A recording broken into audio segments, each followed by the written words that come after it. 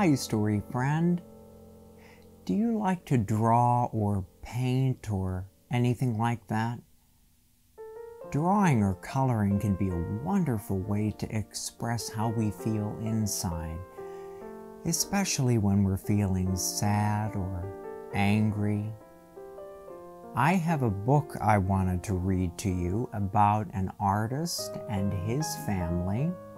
A man named Edward Ardizzone wrote the words in the book, and he drew the pictures a long time ago. When he drew the pictures, he made them with ink, so they don't have lots of colors like some of the other books I've read to you, but that just goes to show you don't need lots of colors to make beautiful pictures. So let's think more about the painter and his family and art as we enjoy our story time. Sarah and Simon and No Red Paint by Edward Ardizzone. Once upon a time, there was a painter. He painted beautiful pictures, but was rather poor because few people would buy them. When this story begins, he was painting a big picture which he called his masterpiece.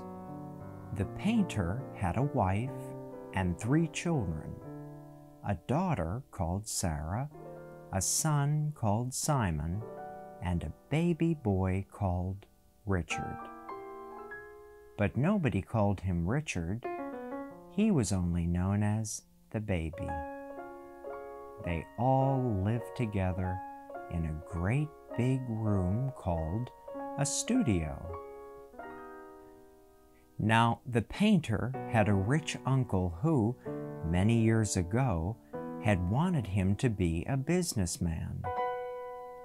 This he had refused to be, which made the uncle so angry that he never saw the painter again, nor gave him any money. Sometimes when the painter was especially poor, his wife would cry a little and say, oh dear, I wish you had not disagreed with Uncle Robert.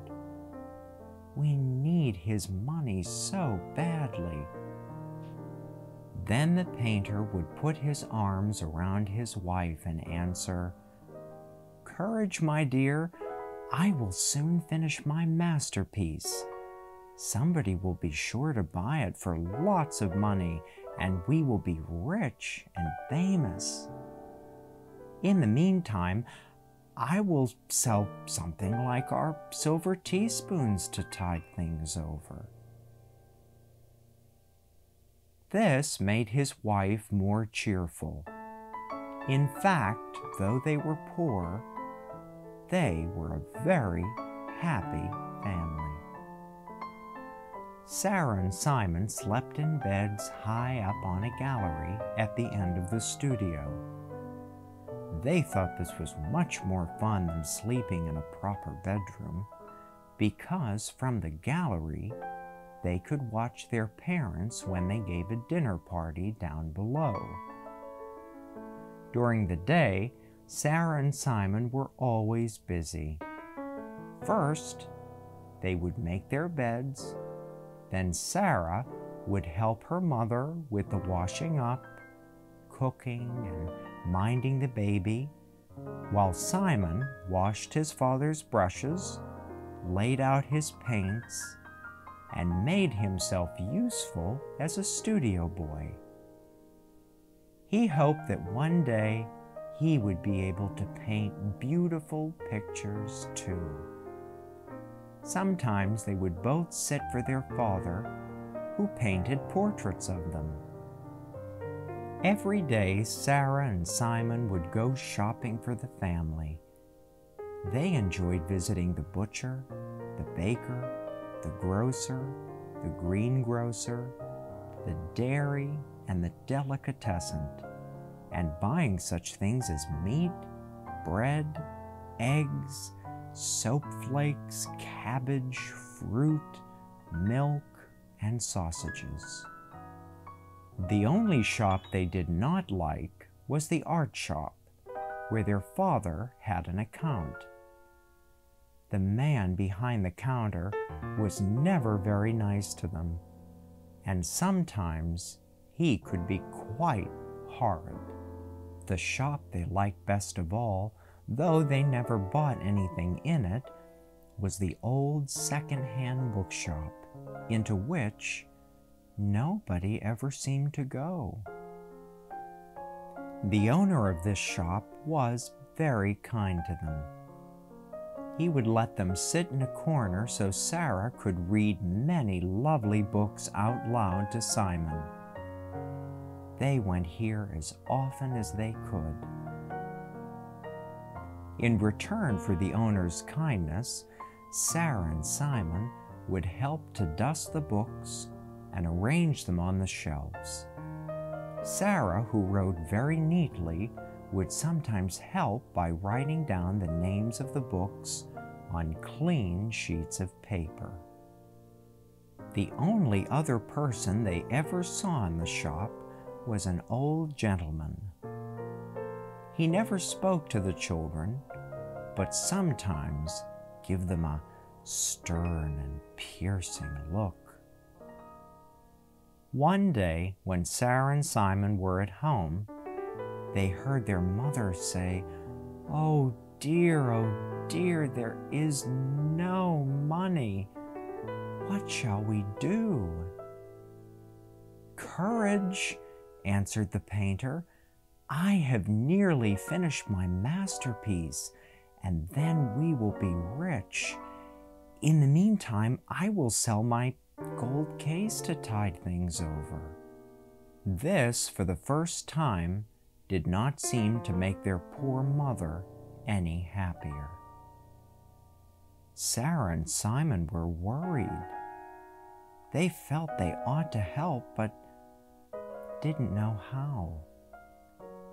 So they went to the bookshop to ask the owner's advice. "Bring me one of your father's pictures," he said, "and I will try to sell it." Sarah and Simon hurried home, took a picture from the studio, hurried back to the bookshop, and hung it up in the best possible place.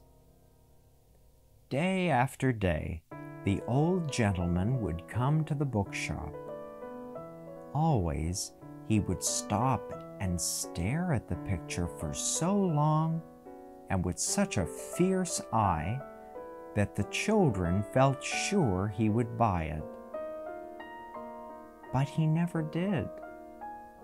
He would walk out of the shop looking even fiercer than before, and they, of course, were very disappointed. Now Simon had what seemed to be a good idea. "Let's be pavement artists," he said, "and make money that way." They fetched their chalks and started work at once.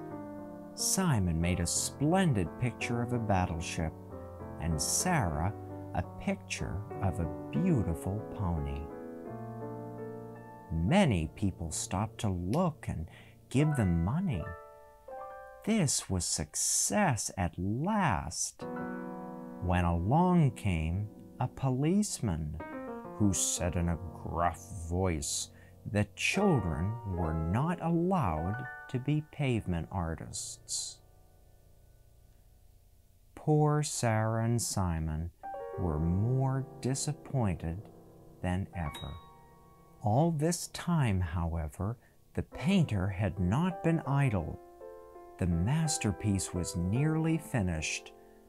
All it needed was a little more red paint. Better still, a dealer had seen the masterpiece and said he would buy it if it was finished by the very next day.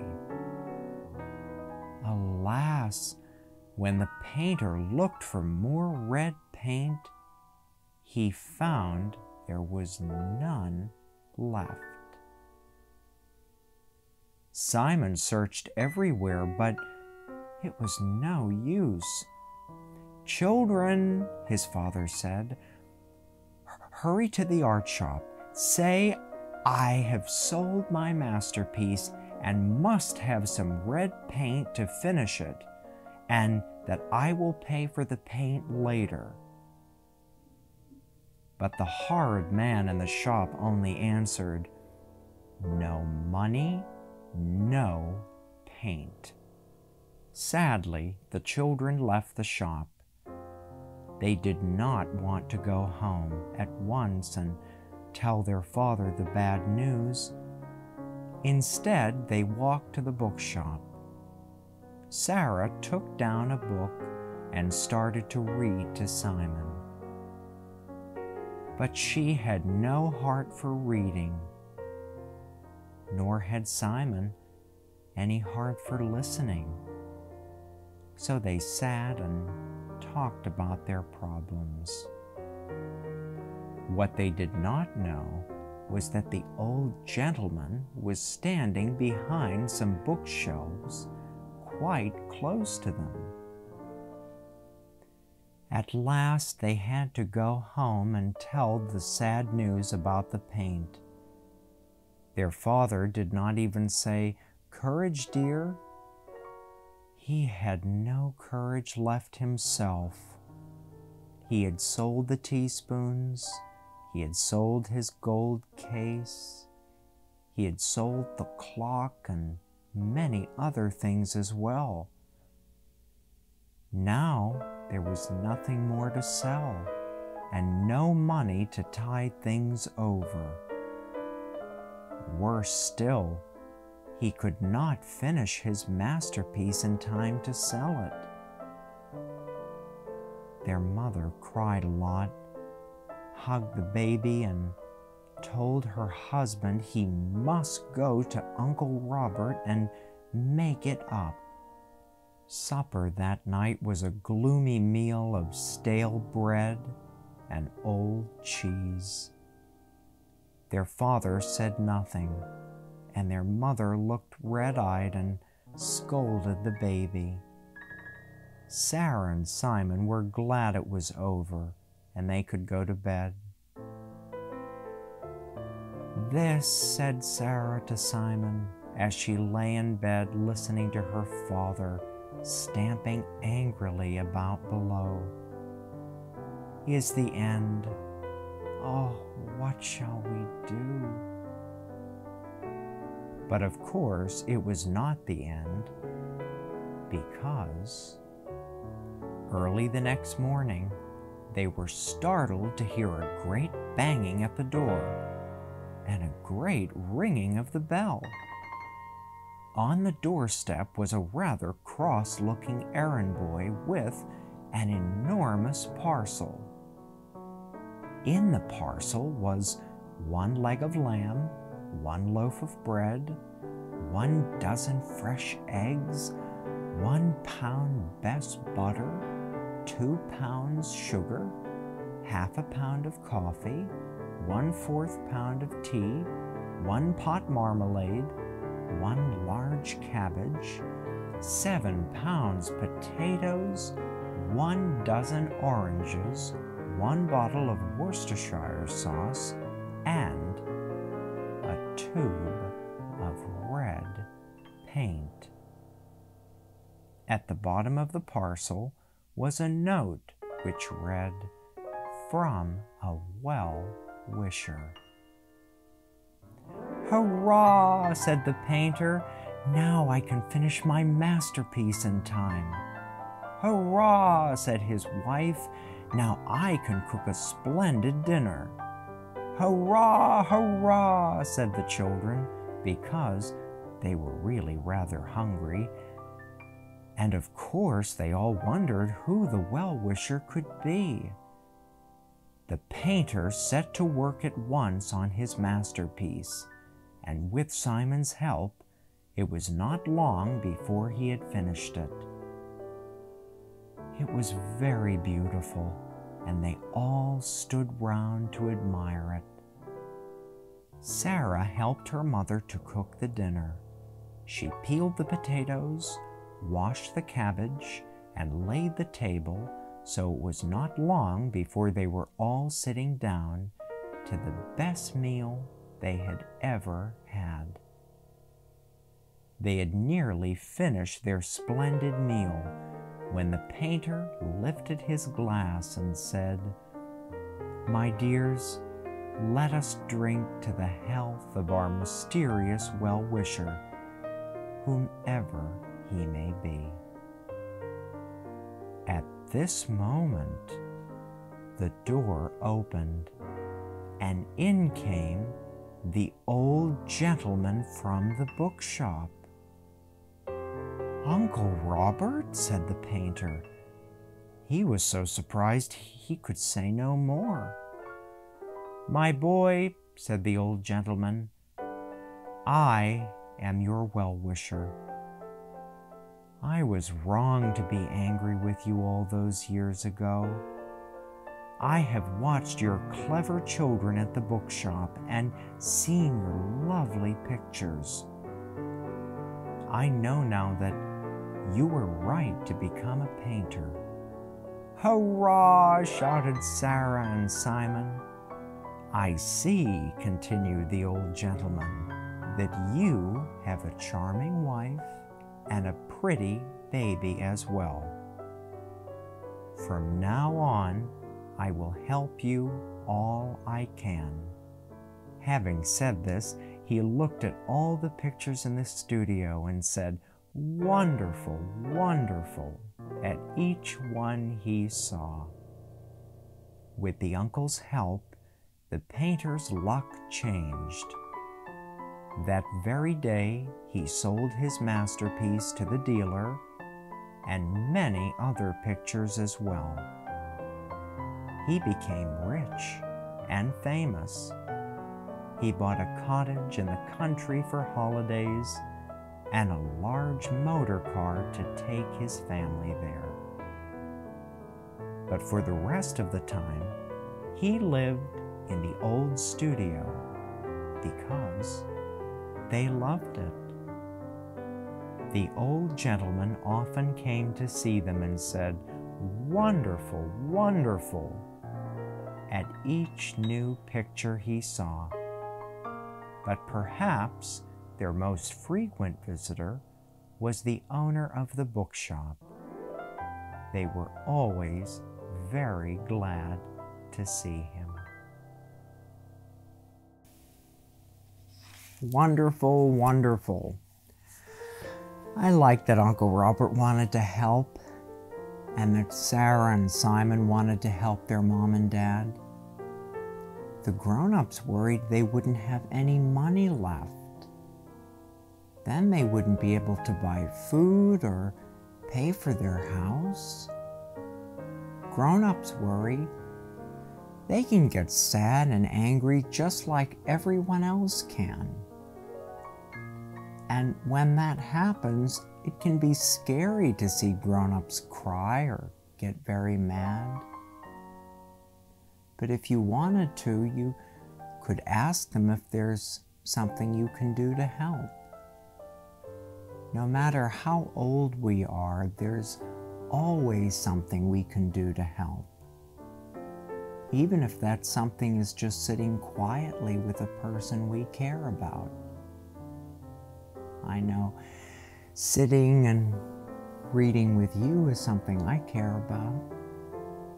But for now, I will say, till next time, from me to you. Bye for now.